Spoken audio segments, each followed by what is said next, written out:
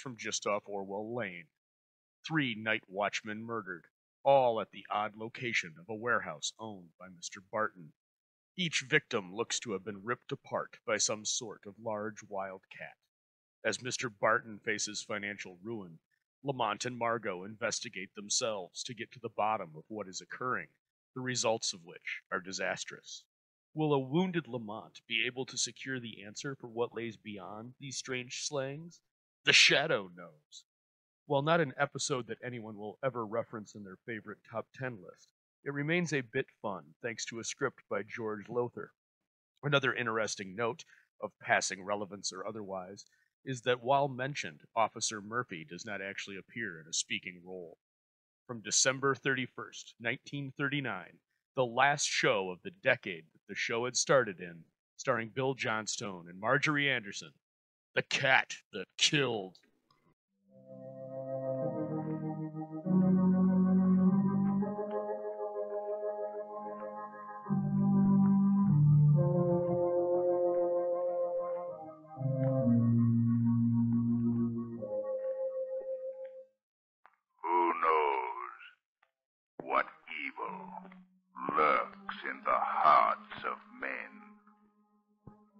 Shadow knows.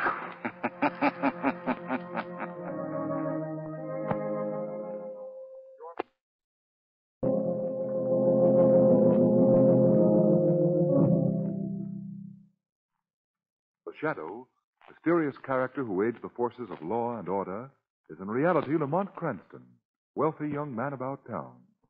The Shadow uses his hypnotic power to cloud men's minds so that they cannot see him.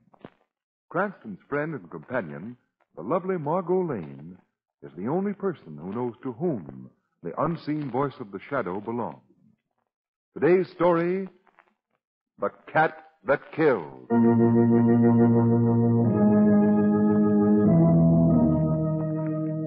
Our story opens at midnight. Lamont and Margot are walking near a waterfront warehouse in search of... Well, listen. What I want to know, Lamont, is where we're going to find a tugboat captain with a wooden leg. What I want to know, Margot, is when this scavenger hunt will be over. Getting tired? No, but I'd like to hire a small trailer to cart these little trophies we've collected. I feel like a walking junk shop. Ah, no sporting blood, eh? Look, Margot, if carrying around a bicycle pump, a red toupee, a lawnmower, a mustache cup, and a bowl of goldfish calls for sporting blood, you're right. I haven't any. You forgot to mention little Johnny the Rabbit. Oh, yes. Little Johnny the Rabbit. You haven't lost him, have you? Lost him? He's been chewing on my left ear for the past half hour. If we find the tugboat captain, we have a good chance of winning the game, Lamont. Yes, if my left ear holds out. Can't say that this is quite my favorite part of town, however.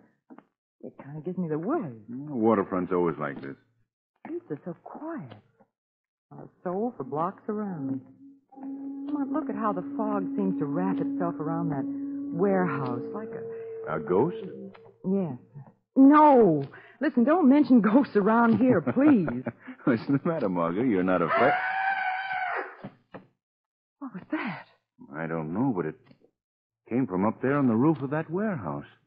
Wait here for me, Margot. Oh, no, you don't. I'm coming with you. Oh, you can't. Oh, just try and lose me. Oh, well, come on then, but hurry, Margot, hurry.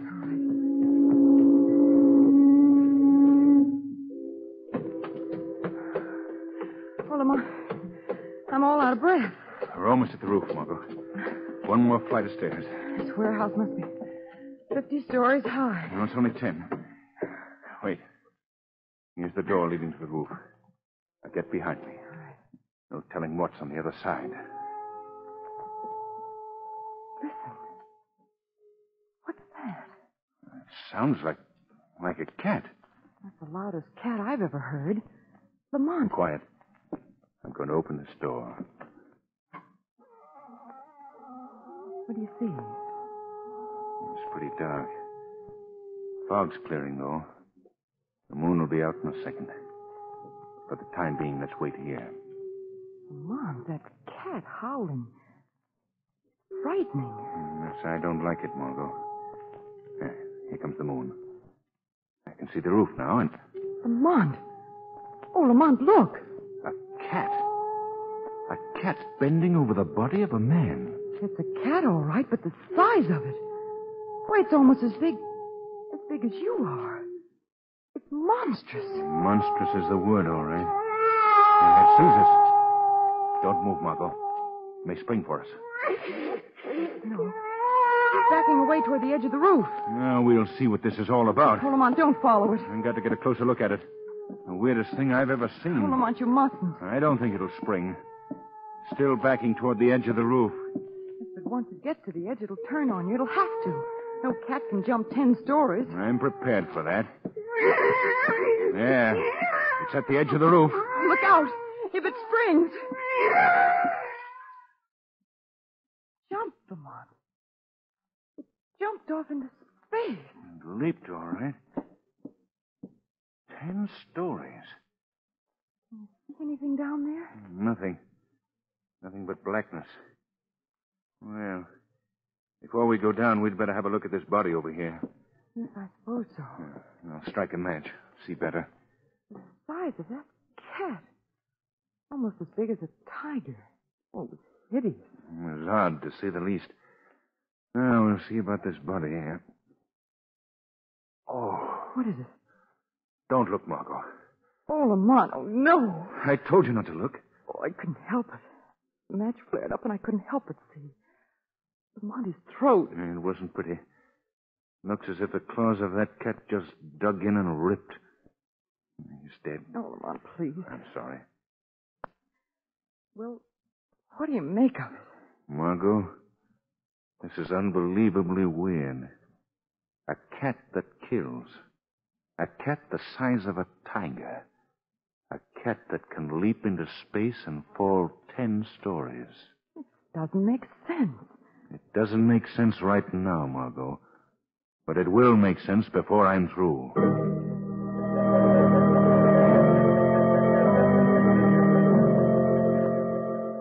Now, Mr. Barton, if you'll only calm down, Calm down? How on earth do you expect me to calm down, Commissioner Weston, when these horrible things are happening in my warehouse? There's nothing... The death of that watchman last night was the third murder in a month. Oh, you've got to do something, Commissioner. My business is being ruined. My men are all quitting. The warehouse is getting a bad name. Mr. Barton, as I've told you, we're doing everything we possibly can. There are some cases that just can't be broken overnight. But we must the whole try. thing's fantastic. I've never heard of anything like it. Greetings, Commissioner Weston. Oh, it's you, Cranston. Well, as long as you're here, come on in. I thought I'd bring a little cheer into your life. So I dropped around and brought Margot with me. Fine. Hello, Miss Lane. This is all I needed right now. Oh, now, Commissioner, you know we're impervious to flattery. I'm afraid I can't visit with you right now, Cranston. I'm up to my eyes in one of the strangest cases ever came my way. Really? Fantastic, Cranston. Unbelievable. Oh, by the way, this young chap here is Mr. Barton. How do you do, How do Mr. you Barton? do, Mr. Barton owns a warehouse on Water Street. A warehouse on Water Street? Why, Lamont. Please, Margot. 3 murders have been committed on the roof of that warehouse in the past month. 3 in 1 month? Well, who were the victims? All watchmen, Mr. Cranston. Their bodies were horribly mangled. Lamont, I was trying to say that that's the same... Ow. What's the matter? I twisted my foot. Oh. I'm telling you, Commissioner, this thing has got to end. You've simply got to do something, and you've got to do it fast. Mr. Barton, please. My men have been investigating this case for weeks. There's absolutely nothing to go on. Nothing but those confounded claw marks we found on the neck of every victim. How about sending a few officers along to guard the watchman? We tried that, Cranston. Nothing happened while my men were there. Oh, I see. Well, we decided the murderer, whoever or whatever he may be, had struck for the last time. We kept working on the case, of course. Well, we didn't think it necessary to keep men on continuous duty. As it turned out, the very next night, another watchman was murdered. His throat completely... Well, there's no need to describe it. if only we had some idea as to how these murders are committed. Well, have you taken adequate precautions, Commissioner? Night and day, yes. We've surrounded that warehouse with men. We've guarded every entrance, every exit. And yet the murderer's been able to do his work without leaving a single clue, mind you. I'm beginning to believe in ghosts. Well, all I know is that I'm losing business. The warehouse is getting a bad reputation. People are saying the place is haunted. Now I need a watchman, and I can't get one. No one will take the job, I suppose. Well, you can't blame him, can you? No, I suppose not. I was just thinking, Mr. Barton, I might be able to help you out. Oh, if you could, Mr. Cranston. I have a friend, rather an old fellow, Would be only too glad to get the job, I think. Oh, fine. If I send him around to see you, will you try him? Try him. I'll welcome him with open arms. You send him around to my office at the warehouse tonight, will you? I certainly will. Well, Margot, you and I had better get along. We're interrupting the inspector's business. Well, Cranston, you've always wanted to be a detective. Why don't you go home and figure out this case? Thanks. I think I will. Goodbye, Mr. Barton. I'll send your new watchman around to you tonight. Oh, I'm indebted to you, Mr. Cranston. Goodbye. Goodbye, Cranston. Well, he did get you a new watchman anyhow. Lamont Cranston, I wish you'd wear sneakers. Sneakers, Margot? Why? You kicked my ankle in there. I thought you'd broken it. I'm sorry, Margot. But little girls should be seen and not heard. Mm-hmm. And just who is this old man you're going to send around to Mr. Barton? I don't recall your knowing any poor old man. Oh, you forget I have a wide and varied acquaintance with people in all walks of life. Mm-hmm. I know a very fine old fellow who'll jump at the chance to spend a night on that warehouse roof. And who is it? Who is it? Why, old man Cranston, of course. Oh, Lamont, you sound like the boy who played Methuselah in my high school play. You certainly don't mean that you're going to take that job. I certainly do. Don't you see, Margot? I've got the edge on Weston and the police. They know nothing about the monstrous cat we saw last night. And because of that, they're handicapped. They don't know what to look for, what to expect. But I do. Well, what are you going to do? Tonight I'll be on that roof waiting for the cat myself. And something tells me our feline murderer will get a reception he's not prepared for.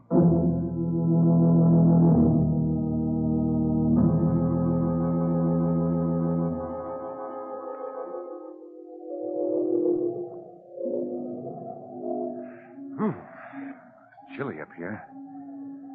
Should have worn a coat. Who's there? Oh, the cat again, eh? That's you, Lamont. What? Oh, now how in the... Margot, what are you doing here? And what were you making that psst noise for? Well, I had to attract your attention, didn't I? Well, don't make that particular sound again. Say, I think you're scared. I am for you. For me, eh? Well, this is no place for you, Margot. Oh, it's as good as any other I can think of at the moment. Margot, you've got to get out of here. That cat may show up any minute. I don't want you in the way when he does. Well, have I ever gotten in your way? No, but this time it's different. Whatever happens is going to happen fast. I'm sorry, Lamont. I'm not leaving. Of all the stubborn... Well, that won't do you any good either. Oh, Lamont, you've got to let me stay. I couldn't bear it any longer, waiting to hear from you and wondering if the same thing had happened to you that happened to those other men. Lamont, don't send me away. If you're in danger, my place is with you. All right, darling. Turn off the charm. You can stay. But keep out of the way, please. Whatever happens, don't interfere. I won't. Lamont, this cat, what do you make of it? I don't know, Margot. But I'm almost sure it's not a cat. Not a... No. If it is a cat, then it's a freak, something out of the ordinary. I'm inclined to think it's some form of a leopard, a black leopard, perhaps. It might even be... Yes? Might even be what? No, a man could never leap 10 stories into that yard below and live to tell about it. Well, Lamont, how are you going to handle it? You haven't got a gun. And that thing looks so ferocious. I brought a few things with me. A bull-hide whip and ropes to tie the thing up with. I intend to drive the cat into that corner over there with the whip. That's the one spot on the roof where he can't leap off. Then I'll... Listen. Come. Remember, we heard that cat howling the other night. Now listen to me, Margot. When the cat reaches here, it'll do something to attract the attention of the watchman it believes to be somewhere in the building. That's how those other watchmen were lured up here to the roof. They heard something that attracted their... There it is, Lamont. I can see it in the moonlight. Oh, Lamont, it's monstrous. Quiet. Watch it. Just watch it. It broke a pane of glass in the skylight. That's to attract the watchman inside the building. Look out now. I'm going to swing this bullwhip and try to frighten him into that corner. Whatever you do, Margot, don't leave this spot. Now then, I'll see what sort of a cat tamer I am. You struck him. Look out, he's turning toward you. Lamont, his eyes are blazing. I think this whip will soon subdue him. He's getting ready to spring. Lamont, look out. He's coming for you. Oh, bless you. Lamont! Get away, Margot. Run for it. I can't leave you like this. Run for it, I said. Run for it.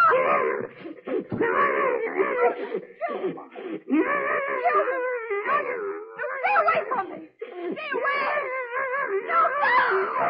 Lamont, help me. Help. Let go of me. Lamont. It's going to make all the ropes with me. No, Lamont. Lamont.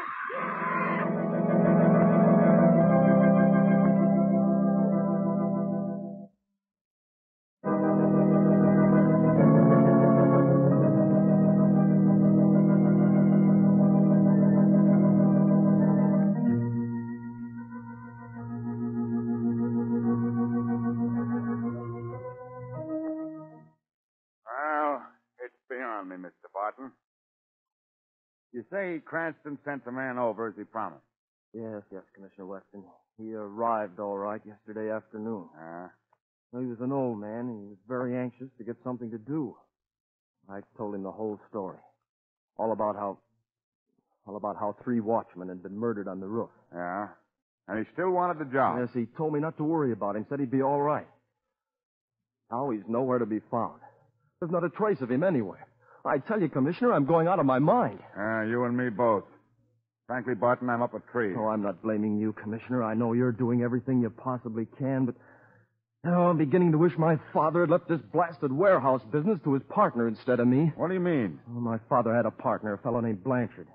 Blanchard was a crook, so my father finally bought him out. Well? Well, when Dad died, Blanchard came to me with some crazy story about the warehouse business rightfully belonging to him. Yeah? He said my father had cheated him out of his share.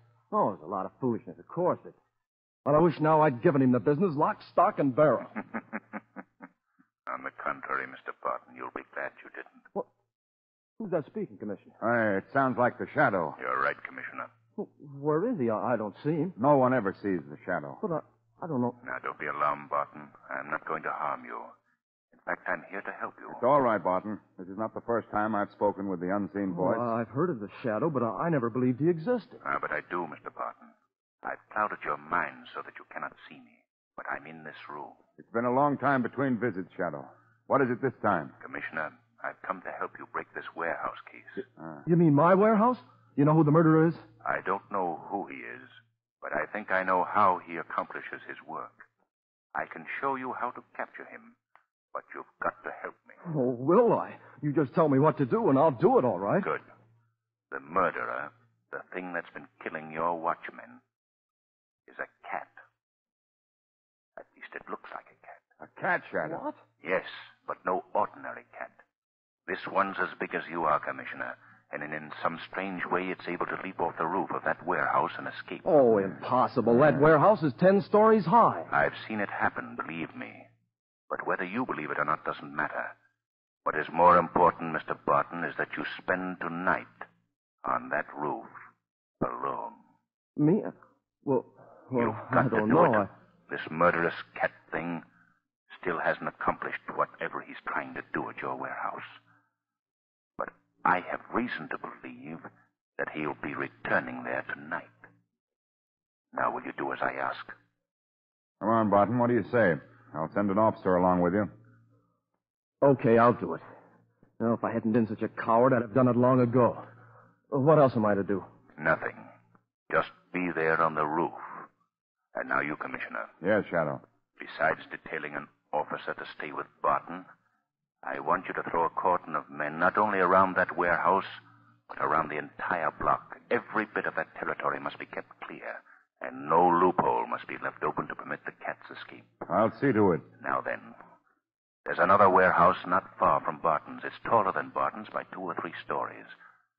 I want your riot squad to set up searchlights on that roof and be ready to play them down on the roof of Barton's warehouse when I give the word. Searchlights? What in the world do you want with searchlights? Just do as you're told, Commissioner, and I think I can promise you we'll solve this case tonight. Well, I can't understand why you're going to all this trouble, Shadow. I'm sworn to the tracking down of criminals.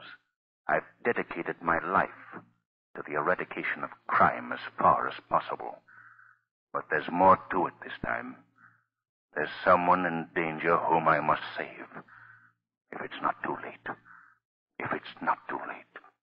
Friend of yours? I say, is it a friend of yours? He doesn't answer. I might have known. He's gone.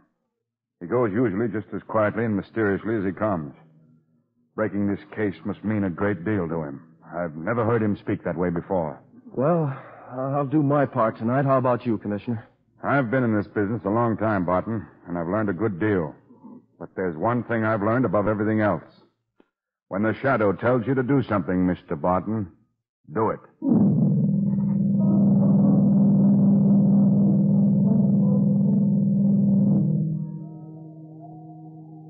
And 'tis me, Seamus Clancy of the Donegal Clancys, that's telling you, Mr. Barton. This is a night for goblins and pixies. And for banshees, too. Clancy, for heaven's sake, be quiet. Bad enough sitting up here on this roof waiting for a giant cat. You don't have to make it worse by all this talk of banshees and goblins and whatnot. Well, 'twas only passing the time I was, Mr. Barton.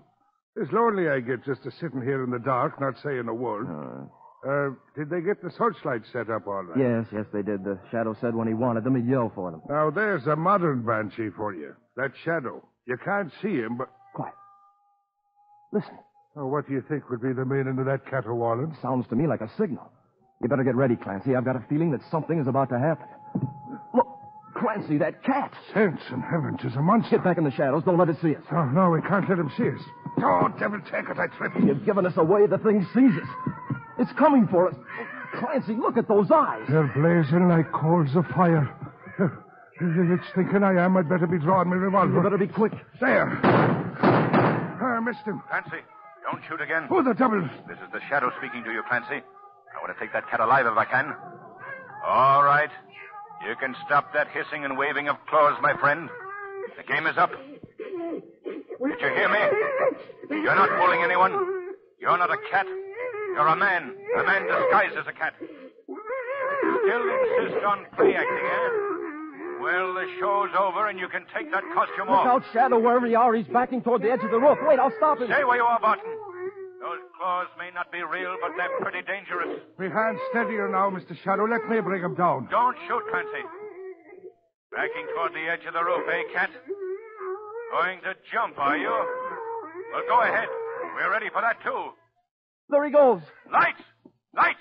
Turn on the searchlights! Oh, they're making everything plain as day. Look down there. Good heavens, he's swinging in midair. He's swinging back and forth. He's on a trapeze, Barton. Oh, yeah. A trapeze hanging from a wire that's strung between this warehouse and the next. There. He's off the trapeze and hanging onto the wire. He's pulling himself across to that window. Oh, he'll get away. They'll never get to him in time. Perhaps they can't, but I can. But you don't mean you're going to leap for that trapeze? Oh, no, it's suicide, man. Suicide. That may be. But I told you there was someone in danger whom I've got to save. This is the only way I can do it.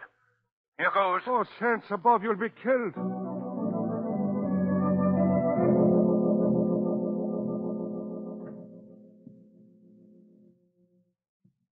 Oh, you're back again. Something went wrong. Bungling fools tried to trap me. As if they could. I was too smart for them. By the time they get here, I'll be gone. What are you going to do with that knife? That, my dear, is for you. You don't think I'm going to leave you here alive so you can give me away to the police, do you? Oh, you're mad. I should have killed you when I brought you here last night. You don't know what you're doing. Keep away from me. Now, don't be afraid. The knife is sharp. Get my away. dear. Stop It'll it. all be over in a minute. No. That's right, Mr. Catman. It will be all over in a minute. All over for you. My wrist. What is it? Something's crushing my wrist. Drop that knife. Oh, Lamont. What are you talking about? I can't see anyone. Oh, my wrist. You can't see me, Blanchard, but I think you can feel the grip I have on you. Drop that knife before I break your arm. That's better. Who are you? I am the Shadow. You've heard of me, perhaps? I've heard of you, all right. How did you get here? By using your trapeze. A clever act, Blanchard. Huh? Just as good as it was 20 years ago. What do you know about that? I know all about you, Blanchard. 20 years ago, you were a pretty famous trapeze artist in a circus. You had an act in which you dressed as a cat and did dangerous dives from a trapeze. Later, you became Barton's partner in the warehouse business. The business belonged to me. Barton cheated me. And you took this method of forcing Barton's son to sell out to you cheaply. Well, the game is up. That's what you think, Mr. Shadow, but you haven't trapped me yet. This building is surrounded, Blanchard. You're cornered. Oh, no, there's still the trapeze. I can still get away. You forgot the trapeze. Lamont, stop him. The window's open. You can't stop me. He's climbing out the window. Stop, Blanchard. Goodbye, Mr. Shadow. Lamont, he's gotten away. The trapeze. There was no trapeze this time, Margot. I cut it down.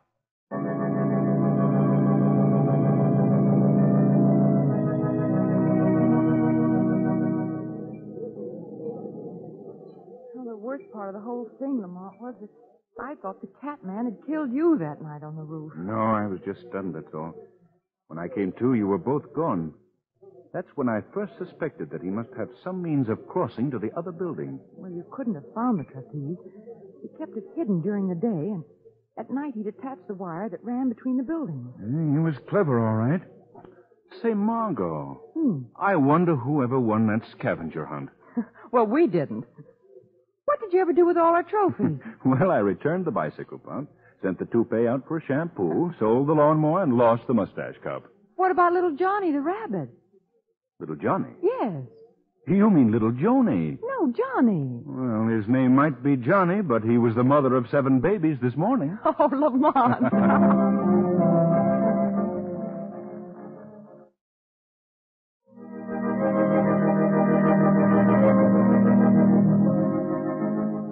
Today's program is based on a story copyrighted by the Shadow magazine. The characters, names, places, and plot are fictitious. Any similarity to persons living or dead is purely coincidental. The Shadow magazine is on sale at your local newsstand.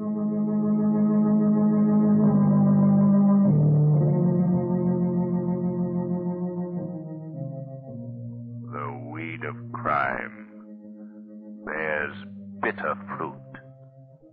Crime does not pay. The Shadow knows.